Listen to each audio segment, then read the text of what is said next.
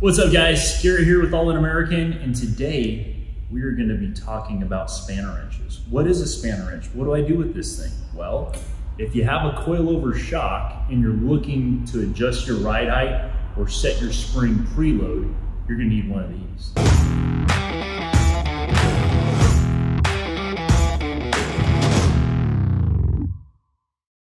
So with the spanner wrench, they're actually designed to work with a spring retainer or spring lock nuts. You'll find these on just about any coilover shock, and the hook and groove style, that allows you to fit that in there.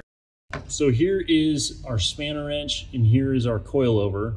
Now, when you're lining these up, you want to line up the spanner wrench with the lock nut or the retainer there, and that combined is how you're going to be able to adjust that coilover. These are fully adjustable as well, so if you have different size retainers or lock nuts, you've got that on our Aldan spanner wrenches.